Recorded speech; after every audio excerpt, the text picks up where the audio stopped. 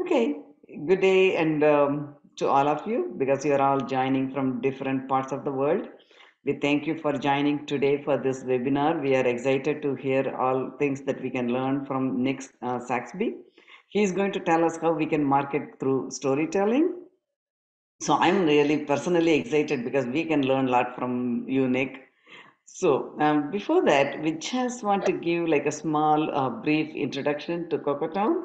So bear with me for a few minutes. I won't make it too long, and then we can go to the webinar. So can you all see my screen? So CocoaTown.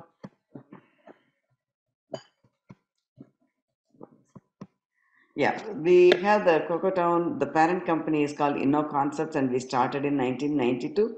So we started trading innovative specialty food processing machines, and we focus primarily on the small segment. That's the South Asians, South Indian, not even South Asian. The Indians, and out of that, there's the South Indians that we use make special kind of food called idli and dosa. So those machines, we were just trading and selling all over US, and we also had a lot of dealers in different parts of the country, so people can take it for service and other help locally instead of shipping them to Atlanta, because those days the shipping was very expensive. Still it's expensive, but when compared to the cost of the machine, the shipping was almost like 25%. And then um, whenever somebody buys the machine, if we don't recognize the South Indian name, we used to call them and ask them, hey, we see that you have bought our machine, what do you use it for? And we were collecting the data. And then the recession hit in the later part of 2007, 2008 to 2009 were the worst days.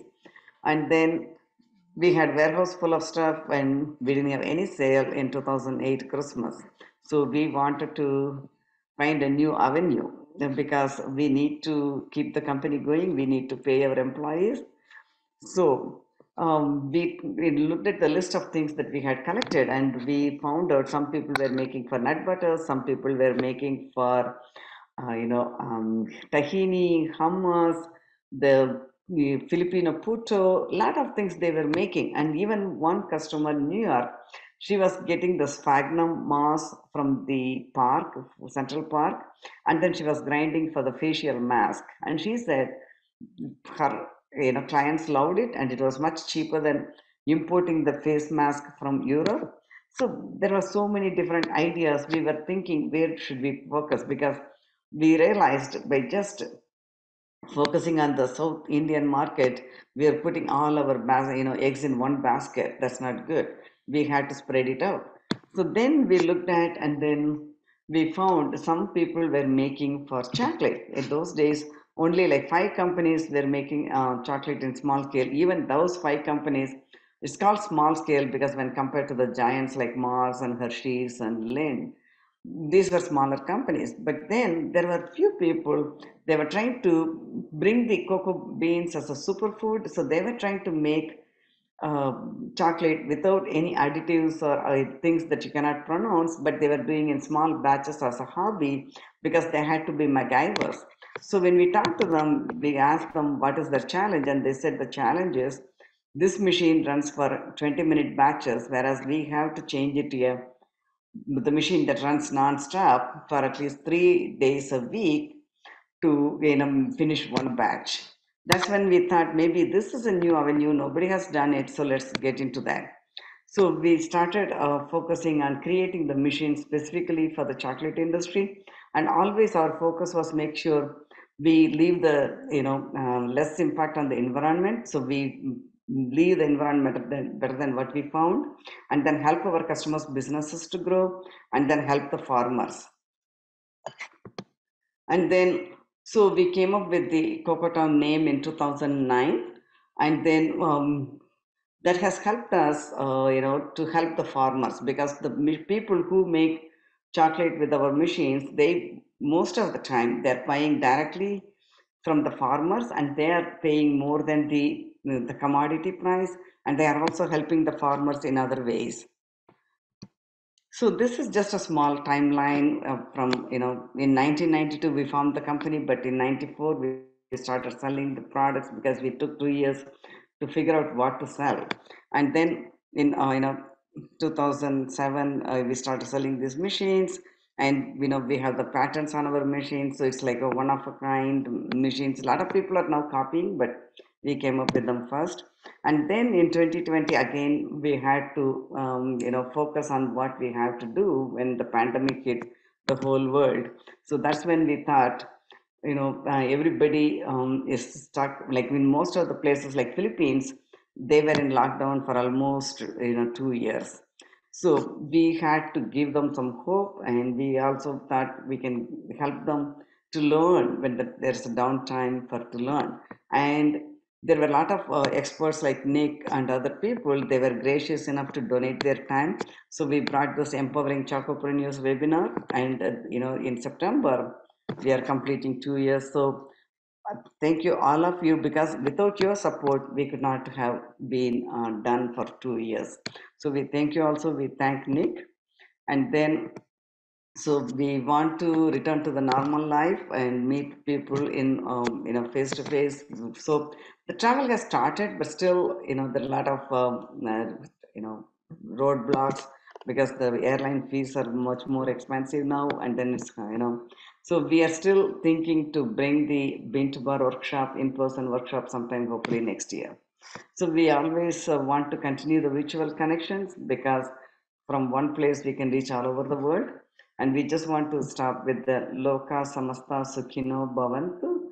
That all just translates into, may all beings everywhere in the universe be happy and free, and may the thoughts, words, and actions of my own life contribute in some way to that happiness and to that freedom for all. Thank you. Now I will hand over the mic to Teresa. Thank you, Mrs. Balu. Okay, so I'm charged with a little bit of housekeeping. So what I would like to let you know, if it's your first time, and just a reminder, if you've been with us before, welcome back. We will be recording this session, so you'll get a link to view the recording later. So don't worry about having to take notes, or if you miss something, you will get a recording to view the presentation at a later time. If you have a question as it comes up during the presentation, feel free to put it in the chat. And then when we get to the end, we will have a Q&A session where we'll get to talk to Nick and ask our questions. I think that covers everything regarding housekeeping on my end. So what I would like to do is just do a little quick Q&A with Nick so we can get to know him better. So what I would like to ask you, Nick, is can you tell us where your chocolate journey started, or something about where your love of chocolate began, or how did you end up on this path that you're on? Sure. No, thanks for having me, obviously. And yeah, I like Mrs. Balu's sentiment to end on then. It's really, really nice as well. But yeah, so I don't really have a grand romantic journey. Like I wish I could say that I would, chocolate was a massive part of my life, and as a child, and I remember baking cakes with my grandparents. I don't have any of that, I'm afraid. I did, my background is wildlife and ecology and wildlife conservation, and I was a teacher, and I'll explain a little bit of that when I get talking, but I was studying a master's degree a couple of years ago, and I did my dissertation on how you can use cocoa agroforestry as a conservation tool to help protect forests. And out of that emerged kind of, it was sort of academically interesting, but then I just kind of realized, well, actually, not only can you produce chocolate in a way that's really good for the environment, it tastes amazing. And there's this whole amazing world of artisans and enthusiasts, and there's a world of flavor to explore, and it just sort of unfolded relatively quickly, really. And I've gone all in since then. And so that's been, about 3 years now. I've been on this journey. Thank you for that. So yeah, you said I think we talked before, not a romantic story, but that is a wonderfully romantic story. It was out of your love for conservation, and that you found that in chocolate is, I find that as well. And I look at it that it's like your reward for doing good with chocolate is that you get a really great tasting thing. I think what I'm going to unfortunately have to reveal is that probably it's the other way around, that there's this great tasting thing, and that the bonus of it is that it's really, that it has a positive impact. But it's just philosophical, I suppose. Great. Okay, Nick. Well, I'm going to turn the floor over to you, and I look forward to the presentation. Oh, thank you again Thanks. for joining us. No, honestly, my pleasure. As I'm hoping to explain over the next few minutes, that I really enjoy talking about chocolate. So it's honestly my pleasure. So what I need to do is share my screen with you all. That's presenting properly. Now, hopefully, unless anyone tells me otherwise, you should all now be able to see my screen. And what I will do, I'll keep the other little tabs and buttons and things open, just so I can keep an eye on that, and then I'll be able to talk to you then.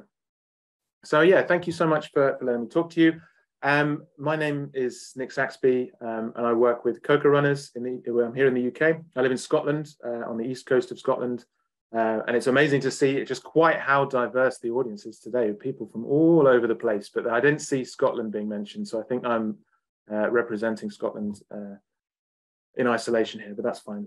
So I'm going to talk today, share my experiences and different things that I've done in my life that have helped me essentially understand how to best communicate about chocolate specifically, and use some of the lessons that I've learned along the way. And we're going to do a slightly interactive presentation as well today. And what I mean by that is we're going to use a platform called Menti. Now, what I'd like you to do, if you're able, it would be great if you've got a second device, like a phone or a tablet, or you've got another screen, or even if you're really pro at swapping between this presentation and another tab in your browser, whatever you've got, if you could go to menti.com, which is at the top of the screen at menti.com, and then enter the code that you see there. Alternatively, if you're feeling very high tech, you can scan the QR code that's on the screen there, and that should take you directly to where you need to be. Once you're on, you can tick the little thumbs up thing just to show that people are arriving on the, I can see people showing up now, that's fantastic. If you can't, for whatever reason, do that, if you don't have the tech available, or even if you're just not comfortable, that's absolutely fine. You can interact with the presentation today by just dropping things into the chat. And myself and Teresa and Spilo will keep an eye on that as we go along. And I'm happy to answer questions as we go. So feel free to interrupt me. It's absolutely no problem. But if you are able to use Menti, I would encourage you to do that, because it's going to let you respond to questions I'm going to ask you, share your thoughts and feelings as we go and stuff like that. Cool, so I can see a few of you on there. That's absolutely fantastic. I've put the little instructions at the top of the screen there on all the slides where I'm going to ask you to interact. So if when we get to one of those points, if you, for whatever reason, you've lost the QR code or something, it's not a problem. You'll be able to jump straight back in. And you should be able to see the slides on your second device as well, if you've got that to hand. Right, so let's get stuck in. So the first point to make is, why are we doing this presentation? I've been learning over the past few years that, unfortunately, being a really effective communicator isn't necessarily a part of all of the toolkits for chocolate makers. And that's fine, obviously. There are amazing chocolate makers doing amazing work, and their focus is on the skills and talents that allow them to produce supreme chocolate. Whatever you're doing with chocolate, whether you're making bean to bar or whether you're creating amazing patisserie or whatever it is, you don't necessarily have to have communication as a skill set. So I think I've chosen Mr. Willy Wonka there, obviously, because I would argue he's a good example of someone who's not a great communicator. I mean, terrifying children and being confusing and cryptic, slightly menacing, I don't think is a good vibe for a chocolate producer, right? But I like to think of craft chocolate in particular as being as much a movement as a sort of industry sector. And whichever aspect of it you're involved in, if you're a bean trader or a chocolate maker or a cocoa farmer or someone like me, I work in retail. CocoaRunners is, among other things, a retailer. We're all working towards this common goal of improving the quality of cocoa and chocolate, raising its profile for consumers, and ultimately having a really positive effect on the environments and the people and places where cocoa comes from, right? And the phrase that I think sums that up is a high tide raises all boats. Because there might be some of you here today who are direct competitors with each other technically, right? If you're both chocolate makers, you might be selling your chocolate to the same markets, and that makes you competitors, but at the same time, we're also all on the same team. And if we grow the movement together and share the different skills we have, then I think that could be really positive. And so there's people who, in organizations like CocoaRunners, where we can act as a platform to help, raise this profile and advocate for good chocolate. And we can share those skills amongst each other. That's the way I'm thinking about it. And I'd like to thank, the reason that I'm here in the first place is because I did a version of this talk at Chocoa this year. And I did that with Christina, previously of Into Choco fame. Some of you might have come across Into Choco and Christina and Vera's work doing really great stuff on transparency and traceability. So it's worth highlighting that she's partly responsible for creating these concepts that we're talking about today.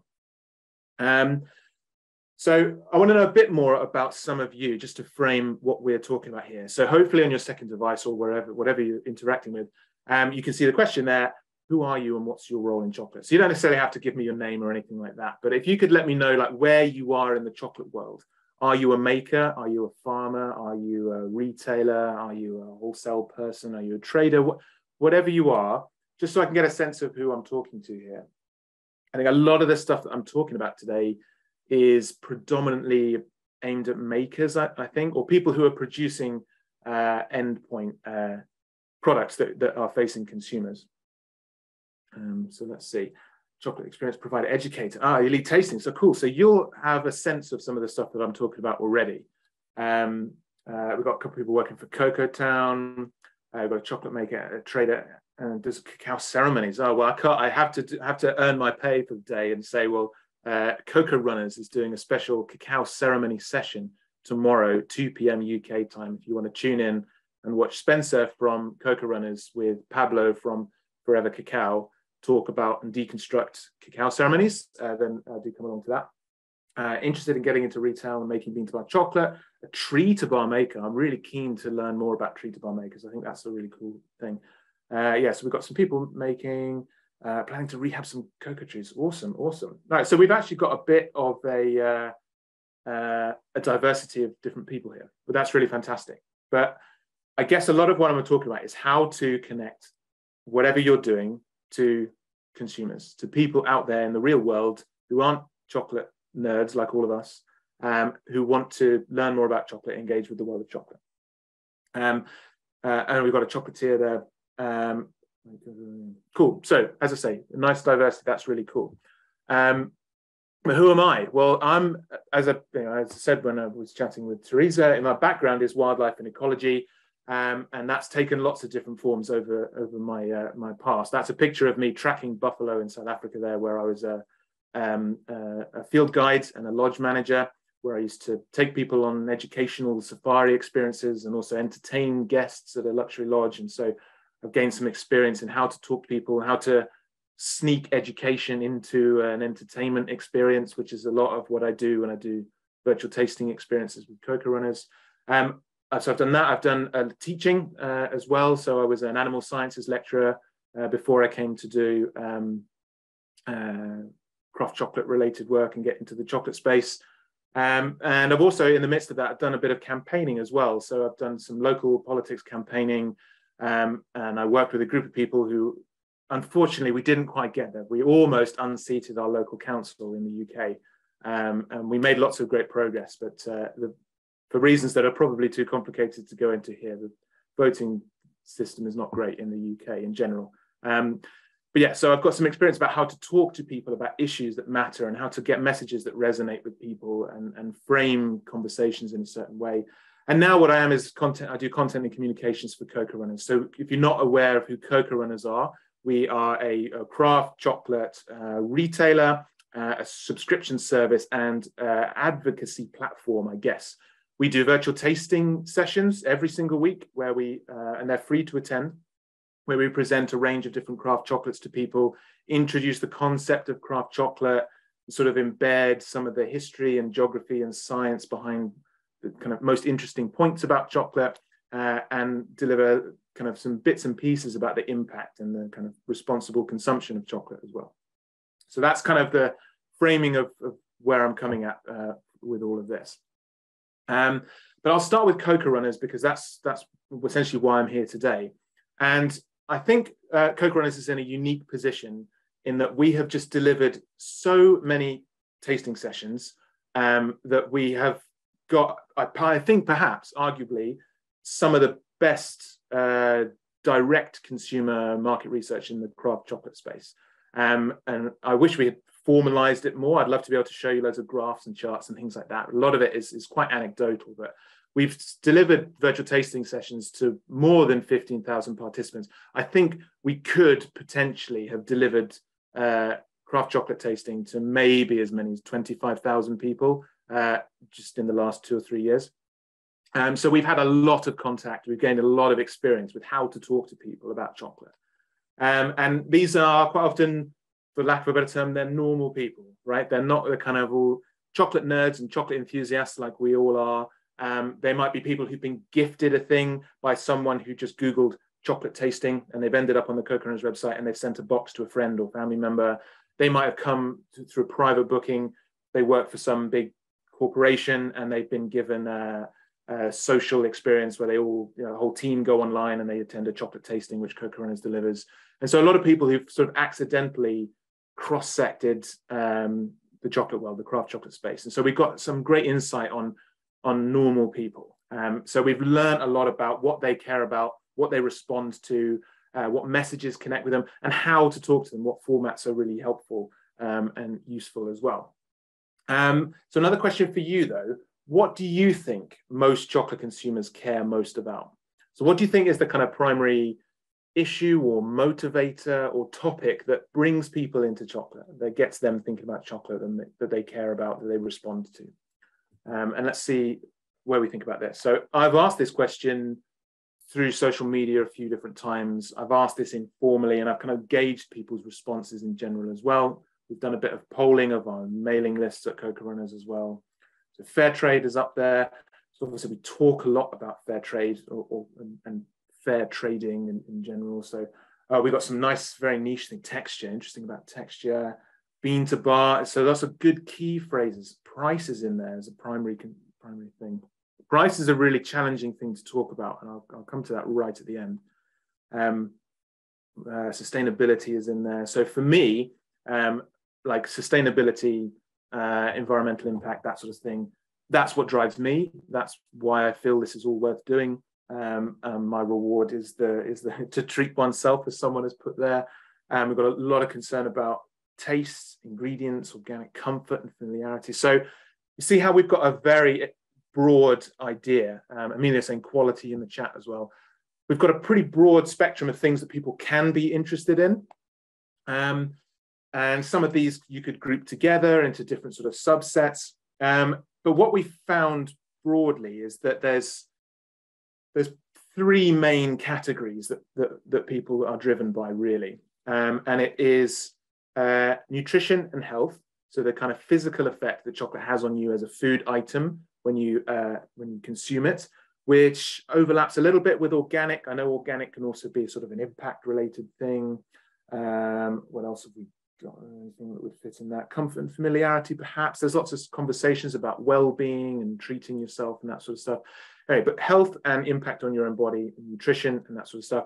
Then there is the bucket of people who are interested in the impact and being responsible and sustainable with their consumption. So things like worrying about whether cocoa has been ethically sourced, and that can be whether that's an impact on the environment or on the people that have produced the cocoa. Fair trade is a kind of I know we use that term very broadly, but captures some of these issues. Organic as well is in there. When people talk about bean to bar, they're quite often lumping those terms in with this as well. And then there's another subset of people. The third group is someone said, yeah, so I'm pick on Amelia saying quality, and talking about quality of experience, flavor, enjoyment, the fineness of the experience and the quality of the food. And they seem to be the 3 main buckets you can put people into.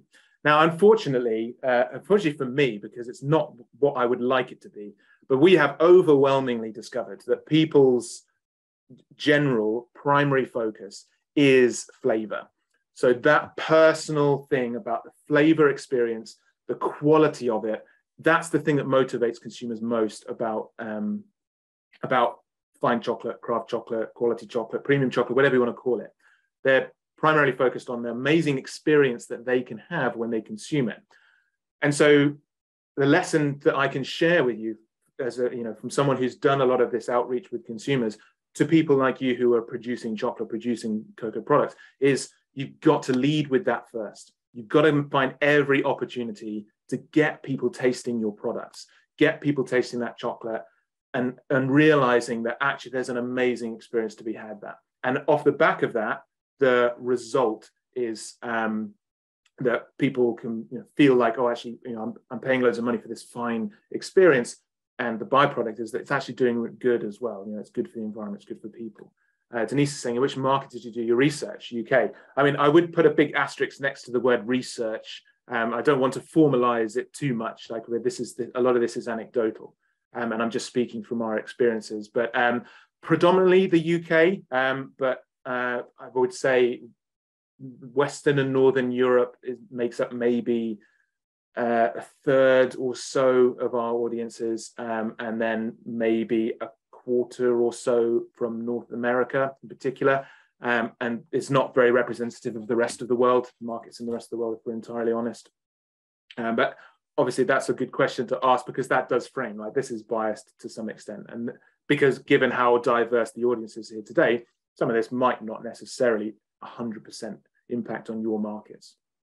But I'm fairly confident this is a pretty broad thing, and it's probably fairly applicable across most people who are eating chocolate in the dominant chocolate markets in the Western world. So yeah, so my advice is you've got to find that opportunity to get people tasting. So whether that is you go out of your way to find opportunities to find a pop-up shop somewhere where you can appear, to get yourself guesting at a coffee shop or a cafe or a bar or something. Attend events wherever you can, get to a farmer's market, get on a podcast and get some arrangement where you can send samples out to a certain number of people that you can then talk about. Wherever there's an opportunity to get people to taste first, you have to seize that opportunity, because people, once you've got that flavor in their mouth, once they've got that visceral sensorial experience, everything else can flow from that. Another lesson we've learned is that it's quite surprising how little people know, and perhaps how little people care about really technical things. So a lot of people come to our chocolate tastings with no concept that there is any sort of spectrum of quality for chocolate. They've been eating Mars bars and Kit Kats and Cadbury's Dairy Milks their whole life, and they've maybe now started eating Tony's because or whatever finer, slightly posher chocolate brands are appearing in supermarkets, and they don't really sense that there is this other world of chocolate, that there's fine chocolate, that there's alternative chocolate, that there's any of these sorts of things. They haven't really thought about what bean to bar really means. And so the lesson perhaps is that we don't need to give them lots of technical information. So I've attended tastings in my sort of secret surveillance of the world of chocolate tastings. I've attended tastings where people have been lecturing attendees about how the fermentation works and how the roasting profiles affect the chemistry that produces the flavor and things like that. And people just aren't interested, I'm afraid. You kind of, for the most part, most people are entering with a kind of vague interest in exploring something a bit fine and a bit premium. And everything else will flow from that, as I've said. So don't give people lectures. Don't bombard them with technical information. Let them come to you and ask. And if people aren't asking the questions, then it might mean that they're not concerned. But as I said before, if you get them having that sensory experience, the rest will come in the end. And a big thing that a lot of people miss in chocolates, in the chocolate world, is that chocolate should be fun. Chocolate is a fun, enjoyable, potentially sensual, for some people, spiritual experience. It should be fun and engaging. And when people come to a chocolate tasting, they're looking for entertainment predominantly, right? The trick is how once you've got them in an entertaining environment, you can deliver information and education and give them important messages. But for the most part, no one wants to have a fun time at a chocolate tasting that is all being lectured about the social environmental impact, you know, and all these sorts of things. They're massive issues. They're the issues that keep me awake at night, but we can't be opening with those things. It needs to be fun first. And then once people are on board, once people are having a good time, once you're cracking jokes, you can, you know, start to filter at them. You know, actually there's a dark side of chocolate that we do need to talk about. Let's talk about it for a little bit, but let's get back to tasting chocolate. And you can kind of drip feed those messages out there. I think a big problem that a lot of environmental campaigning has in general is it opens with a kind of prophecies of doom, and it's very authoritarian and telling people off and saying that you're destroying the planet because you're doing this, that, and the other. And unfortunately, a lot of that just is not well received by people. And there's lots of research, nothing to do with chocolate, but there's lots of research on how campaigning works, that positive messages are always much more effective. Making a positive case for why change can produce a better outcome is much better than telling people that if you keep doing what you're already doing, it leads to a negative outcome. So focus on that. Make things fun and entertaining, and all the positivity that generates will go a long way towards helping you. So those are some messages that I hope kind of resonate with you based on what we've experienced at CocoaRunners. But what's the main way already that you interact with your customers? So to kind of think, how can we find opportunities with how we interact with our customers now that are much more positive? So through virtual sessions. So, I mean, that's the main way that I do it. And it's almost as good as doing things in person, to be honest. There are lots of things, lots of problems that people have. And again, I've done some, like, I guess you'd call it competitor research, right? But I've done lots of surveillance of the world of chocolate tastings. And there's a lot of kind of common problems that people have. People seem very fond of doing a virtual tasting session and then playing a video in the middle of it and sort of outsourcing what you're doing. I strongly advise against that. That you're creating even more distance between you and the person attending. So if you're one of those 4 people that are saying something else, do drop it in the chat and let's see what we're doing. Barterfest, family gatherings, host gifting, gatherings with friends. So that's really interesting. So like lots of informal situations. So that I would argue, I perhaps would guess is a good place where this sort of entertainment and fun emerges, right? And once you've got people around having a good time, you can then talk about more serious things. At events and markets, there's probably no more effective way to get people on board with chocolate other than you literally stand in front of them and you hand them a little paper cup with a piece of chocolate in it and say, taste that. And then while they're tasting it, you talk to them, and then you get them to taste a different cocoa origin or a different product you've made from the same cocoa or whatever it is that you're doing. It's invaluable thing to be able to do. But it's very narrow, right? So you can go very deep, but you don't get the kind of breadth of being able to reach lots of different people. So social media is a challenging one as well. So social media, you can reach, you know, millions, billions of people, but you're held back by it's not a sensory experience, and you don't get real-time interaction unless perhaps you're doing, you know, live, Facebook Live or whatever, YouTube Live, something like that. So we haven't got people in a shop. That's interesting. Perhaps because, you know, it's much harder to run a shop, and it's going to get much harder to run a kind of bricks and mortar retail place in the near future, right? At least in some parts of the world. But yeah, I thought perhaps that we would have more people who are actually in a shop. But yeah, again, this kind of diversity of different ways that we can reach people. So try and reflect on what opportunities do you have to get chocolate to people and to make it fun when they consume it. And if you can find those opportunities, I think you would be really surprised about how quickly you can kind of grow your connections with people. So I'd like to share a little bit about my experience in teaching as well. Apologies, if I'm rattling through this, please do. You can tell me to slow down or be quiet, or you can ask me questions in the chat if you want. But I was a teacher for many years. I was an award-winning teacher, and I've developed lots of skills on how to deliver classroom experiences. And it doesn't entirely overlap, but I think there are lots of important lessons that you can learn from how to craft an educational experience And I think that applies really well when it comes to tastings, because when we're talking about fine or premium or craft chocolate, part of what we're trying to do is educate our consumers into existence. The craft market is what, 0.1% of the chocolate sector or something. So there's a lot of work to be done to grow awareness of it. And if we can use certain educational tools and teaching tools, I think we can deliver interactions with people in a really meaningful way. Anyway, so I think about learning styles, and I think about how different people learn in different ways. So if you think about how you best learn, are you the sort of person who likes to read and absorb and then reflect on the written word and take it in that way? Perhaps you're a person that likes really visual things. Perhaps you're a person that likes to see charts, color-coded and whatever, those sorts of. I'm one of those people. I've got all the colors of the rainbow on every spreadsheet that I ever produced, because my mind is organized by colors. And some people like to hear things. Some people really engage with podcasts and audio and that sort of thing. And some people might be more tactile. So a lot of people will say that they learn best by doing and getting their hands on a task, and they learn by doing that.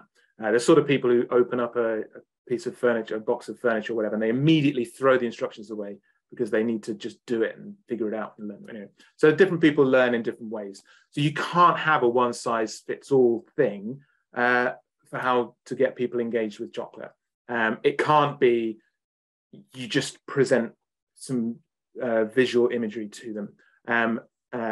You can't just give them a recording of your voice telling them about the flavor. You can't just rely on the flavor notes you've written on the back of your packaging to deliver everything that you need.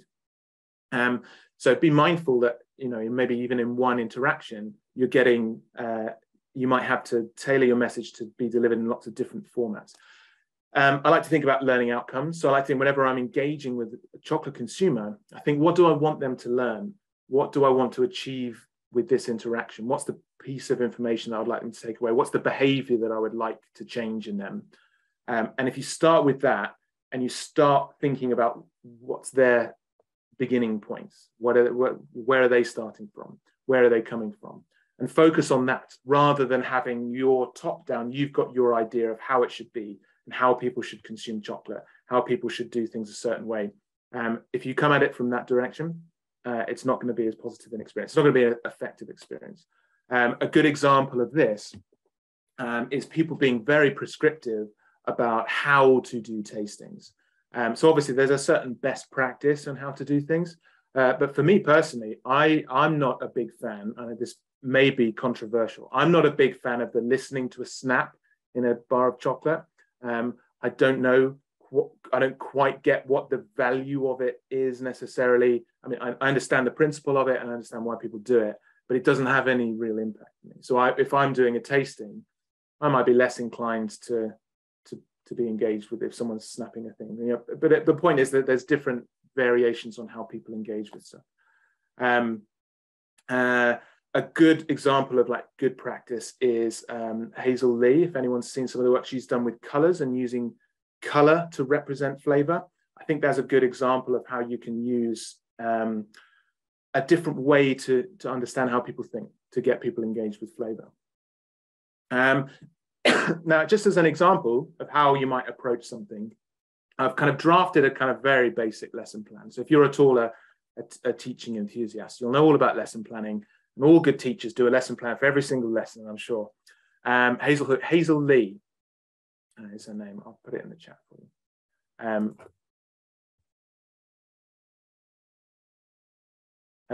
So she does Taste with Color, I think is what it's called, and she does it's really impressive work, and I really look at that.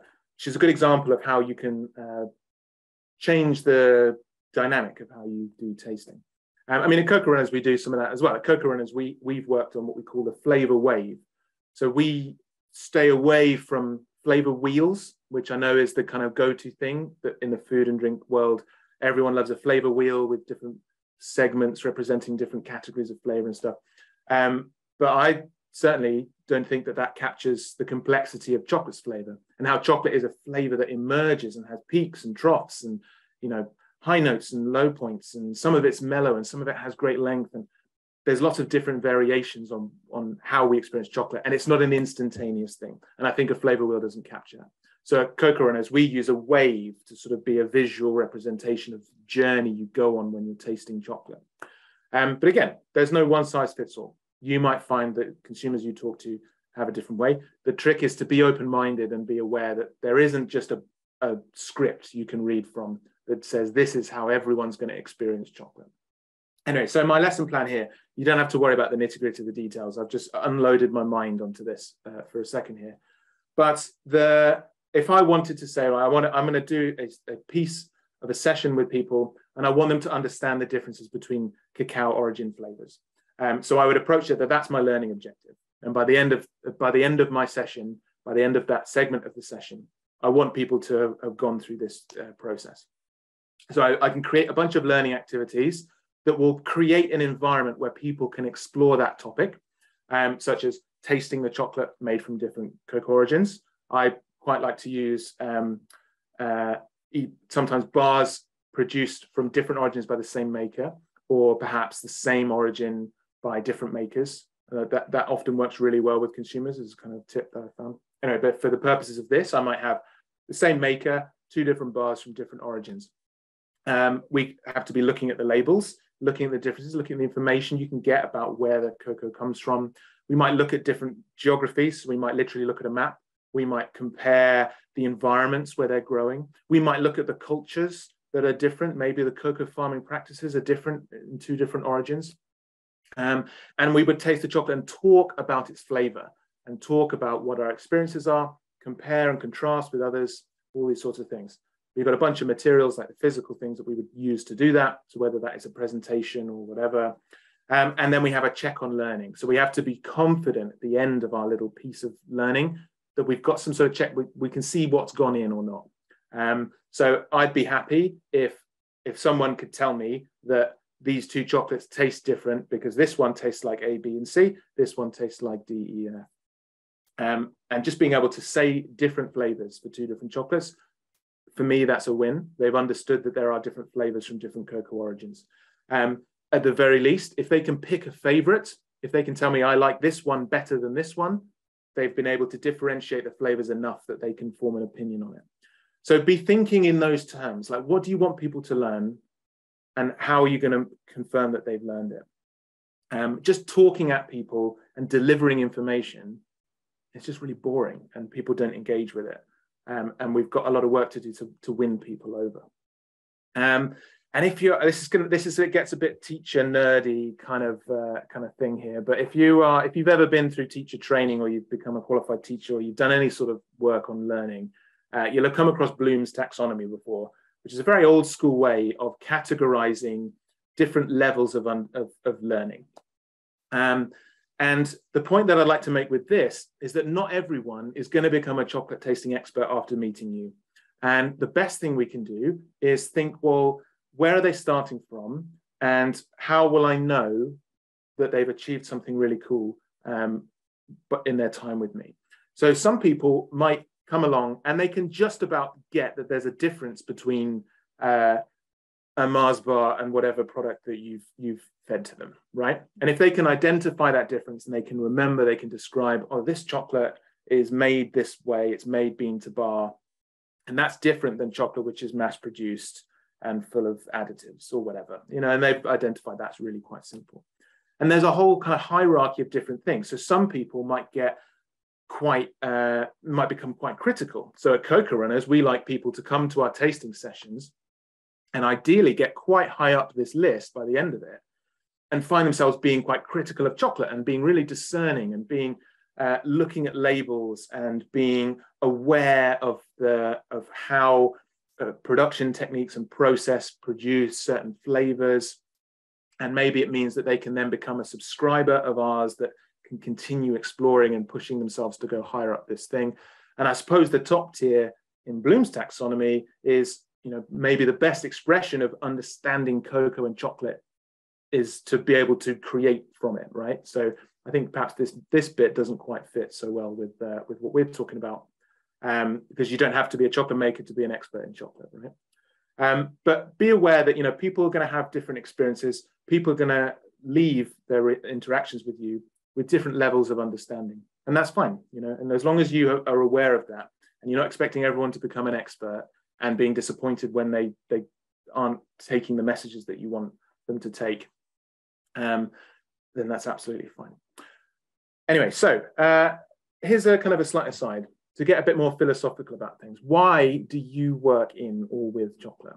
So what is it that drives you? So we've talked a bit about what we think consumers are interested in, what motivates them, and what motivates customers. But what keeps you going? What makes you want to get up in the morning and eat chocolate or make chocolate products or grow cocoa trees or rehabilitate a cocoa landscape or whatever it is that you're doing? What's kind of your motivator? So I'm hoping this is going to be quite diverse as well. So for me, it's seeing that creating a market for good chocolate creates an environment where we can fund sustainable land use in the tropics. So that's a bit niche, isn't it? But now why this is not loading up for some reason. I'm going to have to click through them. So we'll go through them one by one. So it makes me happy. I like that. It's really sweet. And that's really positive, right? So hold on to that thought. It makes you happy. And, you know, I think I would echo back to Mrs. Balu's comments earlier about, you know, you can bring happiness into other people's lives as well. Your happiness affects other people, brings happiness into other people's lives.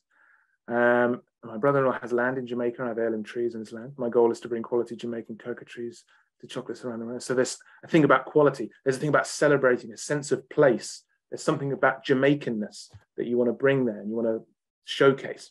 So that's really positive. Spread the word about craft chocolate flavors and methods of production. Spread the word. So you're a communicator, you're an educator. Think about what keywords you can use to attach to that. This will make sense as we come to the next thing.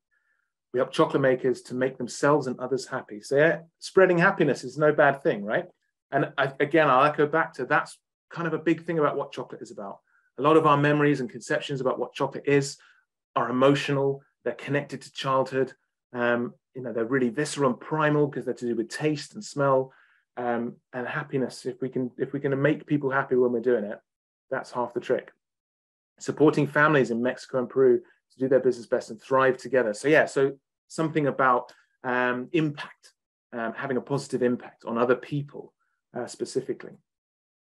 Connection to origin. So there's something geographic, something about, is that connecting consumers to the origin or feeling you're connected to those origins?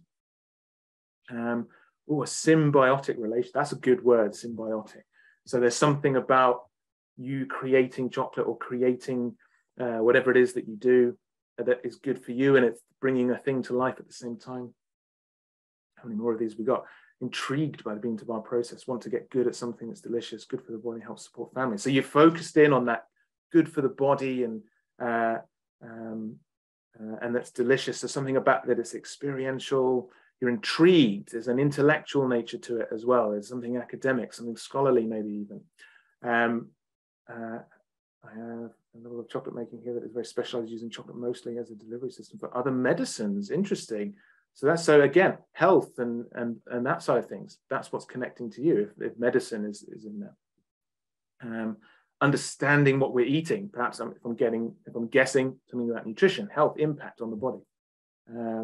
Studying food science, used to take all courses related to industry, and I fell in love with chocolate and the process. I decided to focus on chocolate. So something about process. You're a bit of a sciencey minded person about the process, the creation of it, and it's but you're interested in all the kind of fermentation profiles and all that sort of stuff. That's what gets real chocolate nerds going, isn't it? It helps a community get impact again. Change the world through connection, community, environmental consciousness, interconnected and synergy is the perfect way to demonstrate and share this. Yeah, exactly. There's very few products which connect the world in such an impactful way. When you take a bite of a chocolate bar, like I'm sitting here in Scotland and I might eat a chocolate bar that connects me with a farmer on a hillside in Peru somewhere through a chain of people that have had interactions, and you know, that can potentially be a really positive experience for everyone involved. Cool. So yeah, well, that's it. I was going to say I might just move on because there's so many here, but that is the last one. So I'd like you to think, like, what if I put you on the spot there and made you think, what motivates you? Try and crystallize that down if you can, because what motivates you can echo through into other things. So one of the things that I've learned from doing campaigning is that you need to define a critical phrase. Now, one that the world uses a lot now, especially in food and drink, is better for people, better for planet, some variation of that. And it's a good phrase, right? It's alliterative, which means that, there's a sound that replicates it from the beginning of those words. Better for people, better for planet. So you've got good sound kind of resonance there. Another one which has, for fear of giving away my politics, I think extremely unfortunately been very effective, is get Brexit done. So here in the UK, a general election, one of the recent general election, was won by the now sort of Prime Minister on the promise of getting Brexit done.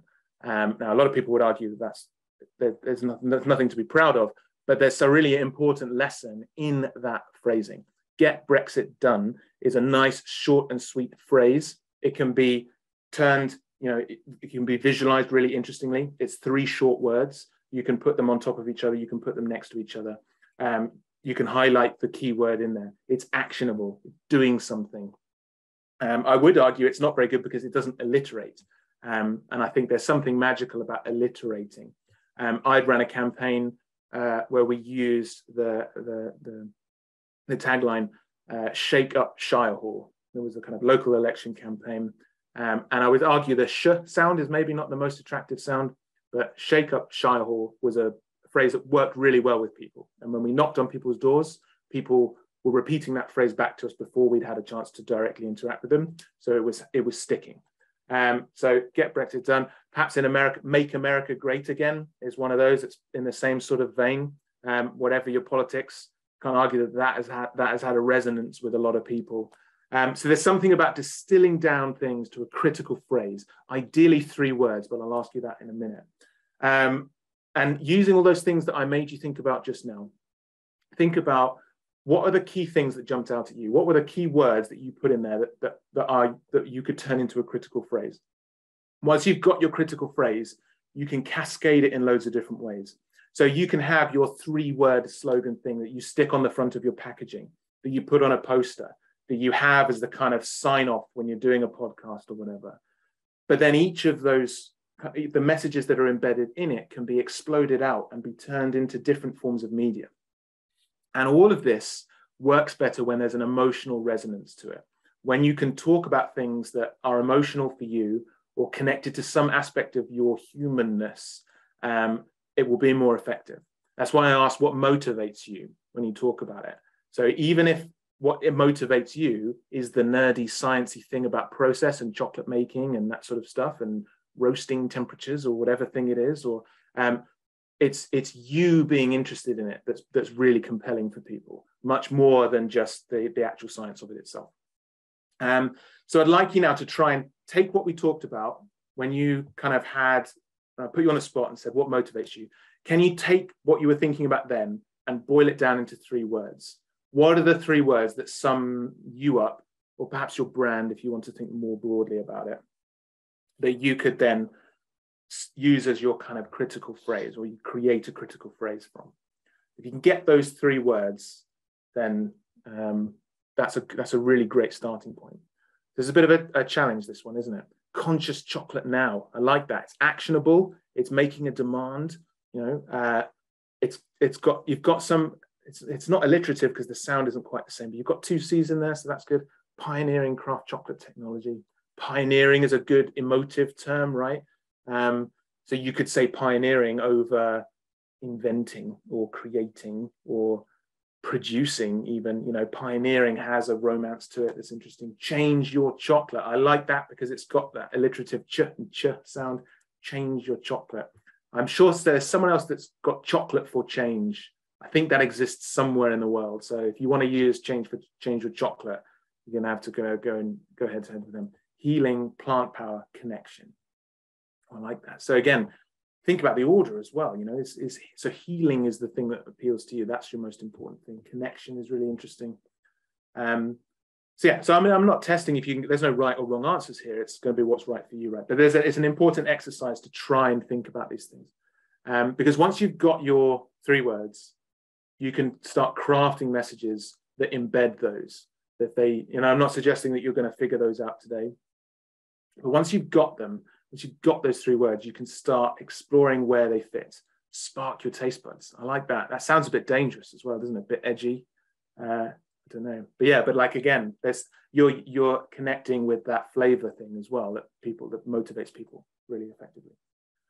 So I'm conscious of time, so I've got a couple more bits I want to go through. So I'll let you to ruminate on those points. But the point is that once you've got these talking points, these key messages, key points, you can start thinking about how you break them down or explode them out or whatever. And there's lots of different ways that you can do that. So if you've got a really core message that's really clear, you can then turn it into lots of different formats. And there's no end of different ways to communicate messages in the modern world. And there's a really engaged community of chocolate-minded people and people that eat food and people that care about the environment. And there's lots of different ways to reach people. And you might have that magic trick. There might be someone here today who's got the magic trick that we all wish we could do, that just ignites people's interest and causes a revolution in chocolate. But if we think about sustainability, let's imagine that some aspect of sustainability is what we want to communicate about. You might have your catchy phrase that goes on your packaging that says whatever, or safeguarding cacao flavors in the chat. That's a good one. Safeguarding implies, I can almost imagine that the logo would be a shield or something. But yeah, so you can have that key phrase. You can have a whole blog post on your website that explains what it is that you're doing, the relationship that you as a chocolate maker have with cocoa farmers, or that you as a cocoa farmer have. How are you managing your land? What have you done this week with whatever inputs that you're bringing into your farm that are having a positive impact? Or and you might do that as a vlog on YouTube, or if you might get an AI to read out your script and turn it into a video that's animated, or perhaps you break it down into a series of little segments, little TikTok videos or YouTube reels, or no, it's not Instagram reels, YouTube shorts, little micro pieces. That's just your face with a 30-second communication about a very specific thing you're doing. Maybe you want to visualize it. You create an infographic that has your 3 words on it with a nice picture.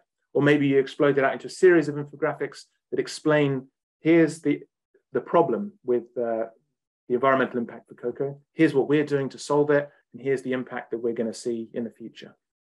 And it's the same message being delivered in loads of different ways. It's going to reach people's different learning styles. It's going to connect with different audiences. And somewhere in the midst of that, it's going to work. And I'd like to talk specifically about storytelling as well, because I'm increasingly convinced that this is one of the most important things we can do. So people really respond to a narrative. They like to listen to a story. Now, when people are being delivered information, you've only got really about 20 minutes of attention span. People sitting in a classroom, people in a lecture theatre, people on a Zoom call listening to someone waffle on about communicating about chocolate. Really, you've only got about 20 minutes before people just tune out and they stop listening. And that's kind of hardwired into our brain chemistry, really.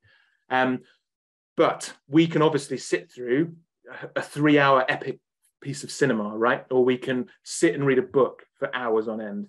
And the reason for that is that narrative and the way information is connected together aligns in our brain and means that we can be much more receptive and learn and connect and understand things better. So always think about what's a narrative. And this is a big thing for if you're doing tastings or you're interacting with customers in some way that's like that. Think about that you're telling a story. You're not just delivering information. You have a starting point. You go through a journey that has specific kind of points that link to each other. And perhaps there's some sort of threat or challenge. So if you're doing a tasting, you might introduce the why you as a small business maker, as a craft maker or something, are at risk of the big bullies in big chocolate causing trouble, polluting people's bodies with poor quality chocolate, whatever it might be. And then the resolution, whether that's a happy ending because you're doing great and you've given them a fantastic experience, or maybe it's a promise of some great future, when craft chocolate takes off or whatever type of chocolate takes off. But people respond to a narrative. And I think one of the worst things that people can do in a chocolate tasting specifically is deliver a chocolate tasting just in order of cocoa percentage, which I know for a lot of people is just the way that you do it, right? People either start from the milkiest, sweetest, lightest chocolate and they get darker and darker until they get to 100%, or they do it the other way around. They start at 100% and then you come down from that. And my experience is that people just, you can't keep them going long enough with that, unless you can deliver all of that in 20 minutes, which I can't imagine you could if you had any sort of range of chocolate that you're tasting. Do it and connect things thematically. So what we do at CocoaRunners is we have a structure that looks at sort of different subject areas. So we talk about the geography of different cocoa origins simultaneously with getting people thinking about flavor. So you're exploring how cocoa is different in different parts of the world using different processes while tasting it and experiencing that through taste. We then go on a journey through history and we use different bars that are sort of representative of different points in chocolate's history of development up until today. Then there's the drama of there's child labor, there's environmental impact, there's deforestation, there's potential slavery. All these horrible things are baked into big chocolate, the bad guys. What are we going to do about it? We're going to explore the amazing flavor of chocolate. We're going to embrace the fact that, if you pay more for a chocolate bar, you're valuing cocoa more. It's having a positive impact through the supply chain, all these sorts of things. And that's kind of our resolution. So think in terms of story, think in terms of how you communicate these things and tell your story. What are your characters? You are a character in your own chocolate making, in your story, in your virtual tasting. The cocoa itself is characterful. I don't need to tell all of you that, right? That there's different characters, flavor profiles, these sorts of things. What's the setting? If you are a cocoa farmer and you're trying to connect with consumers, people want to buy your cocoa, you've got it there for you. You should have amazing photographs of you in your environment, beautiful trees, beautiful landscapes, whatever it might be. And think about what your voice is. When you're telling a story, it's you telling it. And it's not you trying to use language that's not appropriate for you. I think people who are really critical about how grammar is used and things like that, it's really counterintuitive. I think when you write, you should write how you talk. You should create social media posts that in your own voice.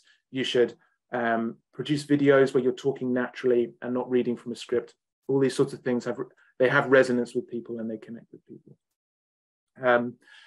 And so that kind of brings me to the end of all the things I wanted to say, really. So I've got a couple of case studies that I can show you that I think are good examples of things. But the summary point is that get people tasting your chocolate or whatever your product is. So if you're a cocoa farmer, you are getting people to taste the beans and experience that. I know that's sometimes a bit of a challenge when they're sitting in a pod on a tree or whatever. But the end product is in some way you can get people tasting. And if you can get the consumers doing that, then that's really good. Because that's the main way that people will buy into and want to experience more of what you're offering. Tell your story of your beans, the story of your craft, make yourself a character in it, and make everything a narrative.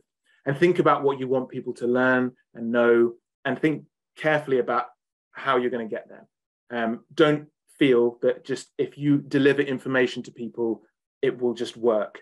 Unfortunately, people are quite annoying and quite complicated. And that there are all these sorts of tricks that we need to use and get really clever with how we talk to people.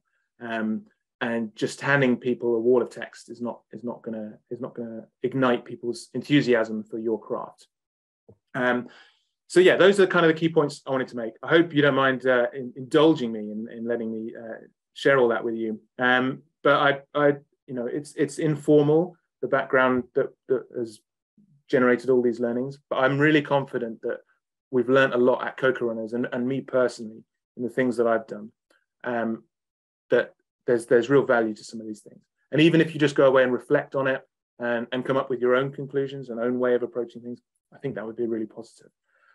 So in these last couple of minutes, I just want to kind of point to a couple of good case studies I think personally make some interesting points. And I've cited this one before, but you might be familiar with Original Beans as a Zungwa bar from Tanzania. Someone was from Tanzania, I think. I can't remember if someone said they were from Tanzania today. Who knows? Maybe you are the farmer that produced this. Now, I think this is a really good example of them of Original Beans as a brand, bringing loads of things together. Now, the story of the Udzungwa bar is really connected together. So they take a story about landscape in Tanzania in the Udzungwa Mountains. They take a story about human-animal interactions. They tell the story of the elephants that are being affected by people encroaching into their natural space. But then they talk about the impact that those animals have on communities and how, you know, the funds generated from sustainable cocoa farming allow, you know, conservation practices that keep elephants out of farmland and in a really positive way. It's very connected to that place. You know, you feel you're transported to an actual place in the real world, and you can kind of imagine it because the stories are there. I think a bar that has nibs is very good at doing that as well. If you want to create a connection and a sense of place in a consumer, cacao nibs are a good way to do that because it makes cocoa less abstract. It makes it tangible that it's a physical thing. It's a plant material that was growing in a place in the real world. And they communicate all of this in loads of different ways. It's on the packaging. There are images, there's text. There's a QR code on the packaging that takes you to a website that has a blog post explaining all of it, but also a series of videos that take you and show you either with or without audio what is happening in the environment. And at the same time, you can experience all of that while you're tasting the chocolate, experiencing its great flavors. So I think it's a really good example of tying all of these different things together into a single product and a single experience. And I'd like to highlight Askanosi's chocolate as well. And I know there's some controversy about this in the chocolate space, about whether to put faces on chocolate. Now, I don't mean to necessarily pick, you know, I'm not going to judge whether it's the right thing or the wrong thing. I understand why people have issues with this, especially when the maker is not at origin. Personally, I think it's quite a positive thing to do to connect chocolate consumers with the cocoa farmers who are literally the other end of the value chain from them. And it closes that loop a little bit. Because I think for a lot of us, I'm sure we'd agree that that's the most impactful thing, is that, you know, creating that equality of relationships all across the supply chain and not making it that it's just makers and their consumers, and, you know, cocoa is extracted as a raw material from somewhere. You know, that's how big chocolate works. That's how Mars bars are made or whatever. So we're not interested in that, right? And I think having faces and telling the stories and putting names to people is a good way to do that. Again, you're entitled to whatever your take on that is. And another thing I'd just like to highlight is the work done by Catherine Laverack at Cocoa Encounters. Catherine's another UK-based chocolate tasting, chocolate educator, I think is how she would describe herself. But I'd highlight her work in doing kind of conceptual pairings of things. So she does a lot of work linking books and chocolate together. And she does a really great, perhaps the best I've ever seen, way of talking about flavor experiences in a really emotional and conceptual way. She created a selection of bars for a book that came out last year called The Secret Life of Albert Whistle, which I haven't read, so I can't tell you if it's good or bad. But she used the themes of the book and the kind of stories being told in the book and the characters in the book to link to chocolate that makes you think more about what you're experiencing. And I'm definitely not doing it justice, but I would encourage you to go and look at the type of things that she's doing to kind of push the envelope about how you can talk to people about chocolate. So that's kind of the end of what I wanted to talk about, really. So I hope you found something useful. You're quite welcome to have found absolutely nothing useful at all, and you've just been sat there waiting for me to be quiet. Absolutely no problem at all. But if you have any thoughts or questions, so whether you want to ask me something specific or you have thoughts you want to share, things you disagree with, things you agree with, be even more welcome. But anything, I'm happy to talk about whatever you want. Oh, okay. So I'm being asked by Mrs. Valley. So it's Cocoa Encounters, and the lady's name is Catherine Laverack. And she's got a whole series of books that she's done pairings for. That one specifically was called The Secret Life of Albert. And ask me to spell Entwistle now. Secret Life of Albert Entwistle by Matt Kane. And yeah, and I would have a good look at what she's done with that, taking quite abstract ideas and finding a way to talk about chocolate using them. And it's quite compelling. But yeah, thank you so much. I hope we've learned something. I suppose I have to plug CocoaRunners as well, because that's kind of half my job, isn't it? But yeah, if you're in the UK, CocoaRunners is perhaps the leading, it is the leading distribution space for craft chocolate. So we're a shop, we sell craft chocolate from all over the world online.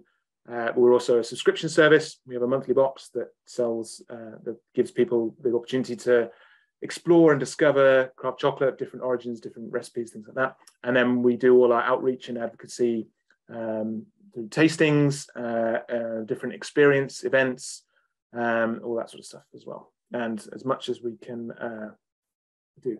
How do you engage kids in chocolate is a great question, and I'm specifically extremely interested in this, because it depends how you define kids, I suppose, because there's different age groups will react very differently to things.